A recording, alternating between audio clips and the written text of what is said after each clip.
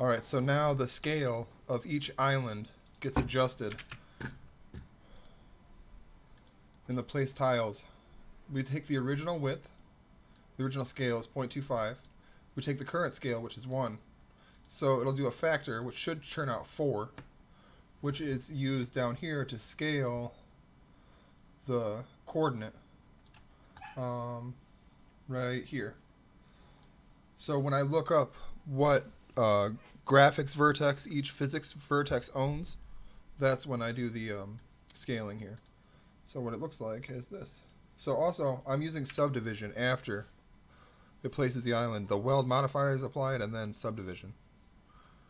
As you can see, I was over 60 frames, over 30 frames per second while I was running that. I can try and go for a stable frame rate by going frame rate and profile,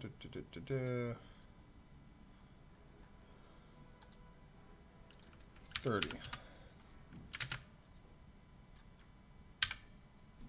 So we're getting a stable 30 frames per second, it looks like. We can load in terrain islands as the actor moves. This is just the initial loading in the world. So we've loaded in a bubble. I'm not streaming tiles in and out yet to a list of free tiles, but that's the start of all of it. It looks pretty good. I don't have any textures on there.